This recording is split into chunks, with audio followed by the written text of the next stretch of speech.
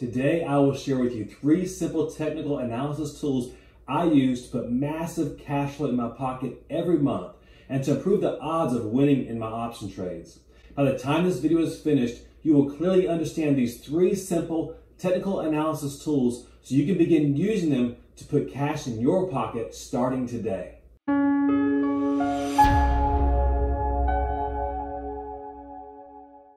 I am Randy Perez. I'm a 21+ year stock and option trader as well as real estate investor. If you're already a member of our community, thank you for setting aside a part of your day to be here. If you're not already a member of this community, go ahead and click the subscribe button and bell notification. You'll be joining a community of traders and investors that are helping each other become more knowledgeable and profitable. First, why should you use technical analysis? Let's try this. What do you see on your screen right now? Nothing, right? A blank screen. Now what do you see? Quite a bit, wouldn't you agree? Technical analysis can help turn a blank screen when it comes to stock and option trading into a beautiful ocean video filled with information to help you make better trading decisions. I'm excited to share with you the simple technical analysis tools I use to be a better, more profitable option and stock trader. What technical analysis tools do you use? Or are you brand new to technical analysis? In the comments below, let me know what your favorite technical analysis tools are, or if you're brand new to technical analysis. I'm looking forward to seeing where you're at on this fun subject. And stay tuned until the end of this video where I will give you a bonus technical analysis tool I use that makes looking at charts very quick and easy, thus saving you a ton of time when you're looking for your next trade. Over the past few videos, I've been talking about a position I've been trading in Kraft Heinz, ticker symbol KHC. I started out by selling the 27.5 puts in January, and I've been rolling those puts ever since. A couple weeks ago, I went ahead and sold a full short put position in this stock, and technical analysis is the reason why I did that. Before we dive into this position, I first want to make sure you know that I only trade stocks that I feel good about fundamentally. For reasons discussed in previous videos that I won't go into here, I like Kraft Heinz fundamentally. It's a company that has been really beaten down, and I've been waiting to put on a full short put position until technical analysis gave me the green light. A few weeks ago, that happened. Now you're probably watching this video at least a week or two after I wrote and maybe even filmed it. It takes quite a bit of time to make these videos, so just understand that you'll have the benefit of hindsight on me here. But I also don't trade for the short term. Yes, I like to trade options monthly, but my decisions are based on the fact that when I enter an option trade on a stock, I expect to be in that stock in one form or another forever or until the fundamentals change on the company. So here we go. What technical analysis tools prompted me to move into a full position on Kraft Heinz? The first one is volume. Volume is defined as the number of shares traded in a stock for a specific period of time. How can we use volume to be on the right side of trades? Let's look at the chart of Kraft Heinz and see. First here, look at the daily chart of Kraft Heinz. Notice there on the bottom, right where I've circled the daily volume bars, that over the past few weeks, volume has increased as the corresponding candlesticks or stock price moved higher. The green volume bars are up days and the red are down days. Notice 2 things here. First, on the green up days, the average volume is higher than on the red down days. When you see stronger or higher volume on up days, that's a good indication that there is more interest in buying this stock than selling it.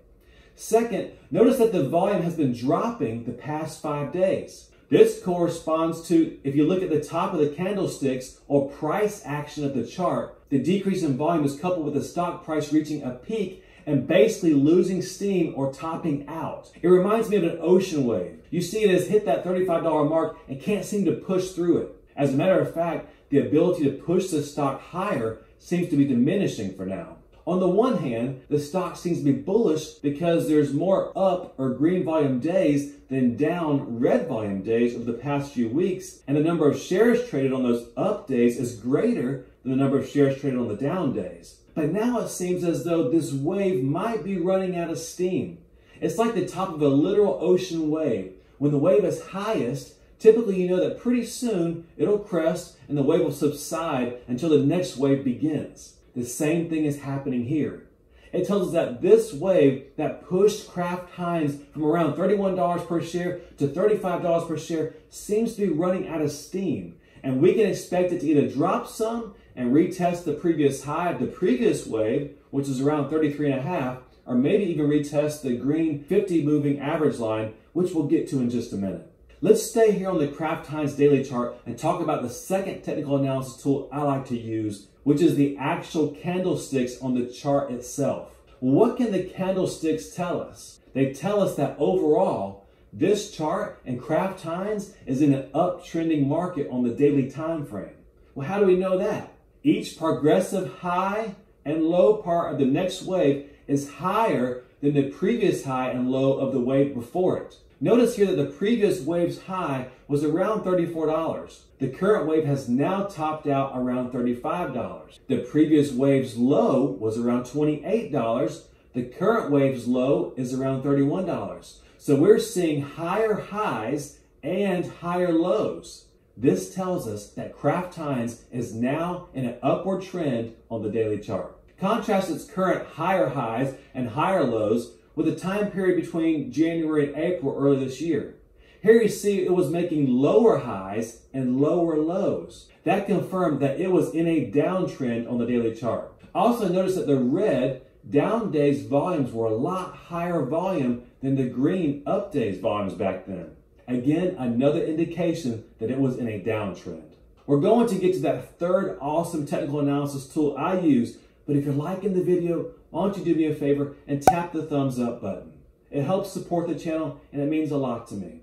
And stay tuned in until the end of this video because I'm going to share with you my favorite technical analysis tool I use that makes my trading decisions so fast and easy because it only requires a quick glance. Let's continue. The third technical analysis tool I like to use before we get to that bonus tool is the moving averages. I like to use the 50 and 200 period moving average on all of my time frame charts. Some people like to use the exponential moving average, but remember, I like things simple, and as such, I use the simple moving average. Well, what is the simple moving average? The simple moving average is the average of a group of prices, usually closing prices, plotted on the chart for each period. So for example, on the 50-day moving average, the simple moving average is the average stock price of the last 50 days.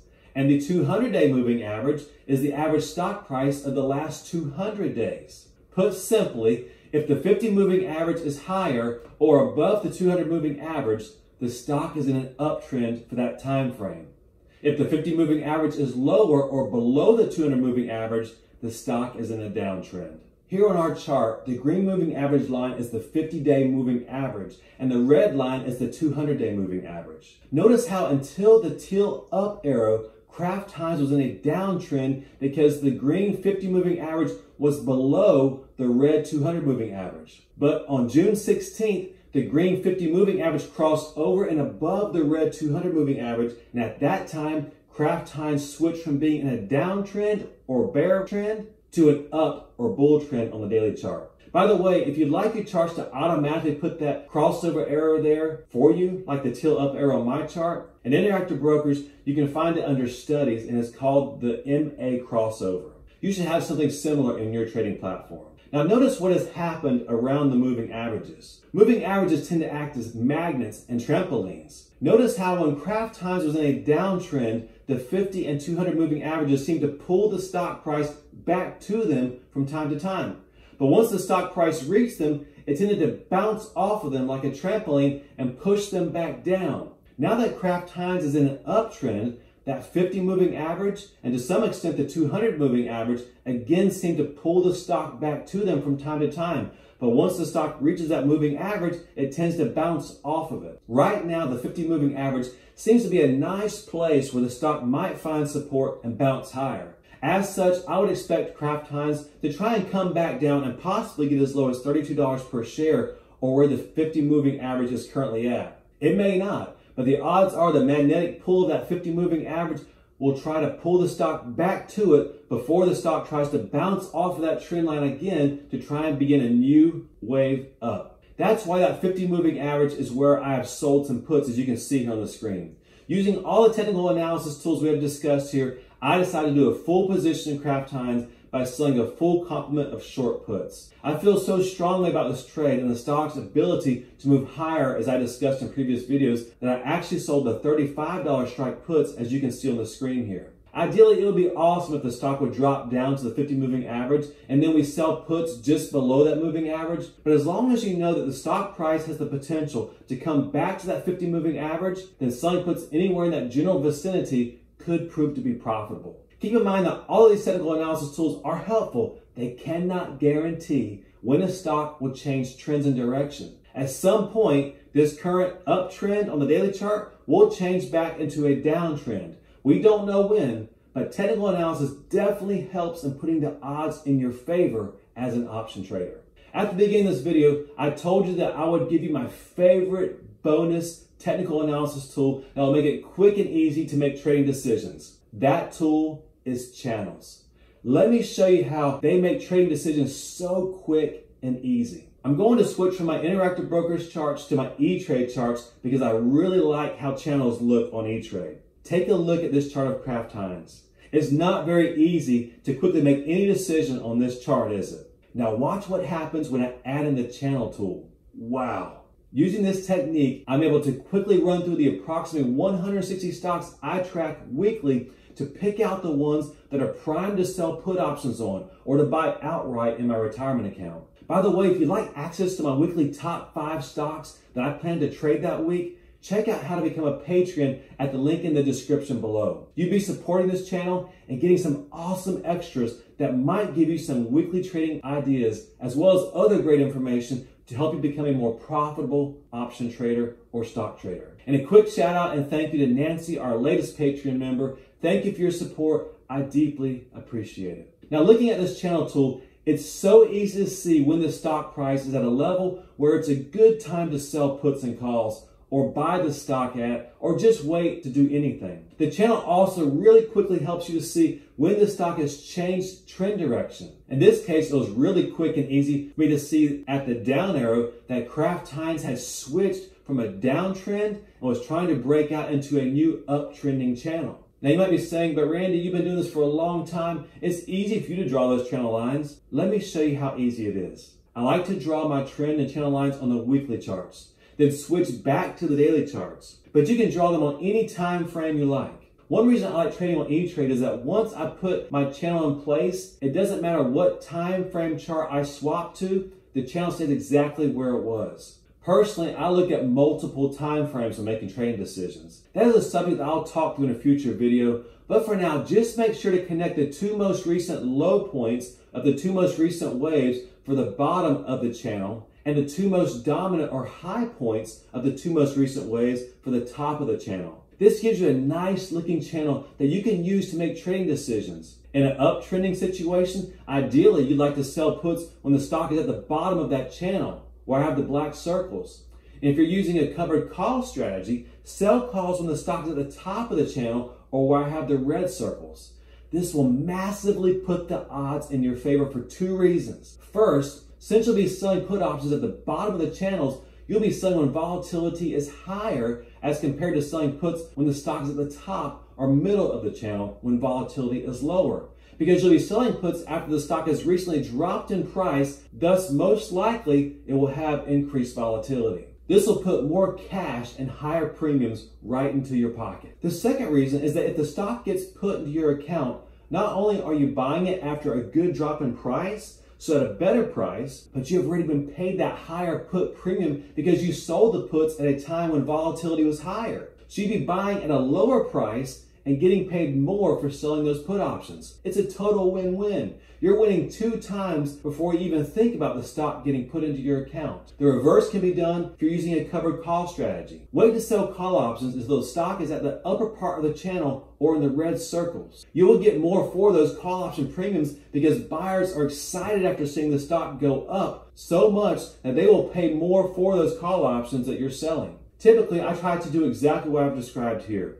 Every week, I'm looking for new stocks that are in the lower part of their channels, the black circle area, to swap out for other stocks that have pretty much lost all their time value premium.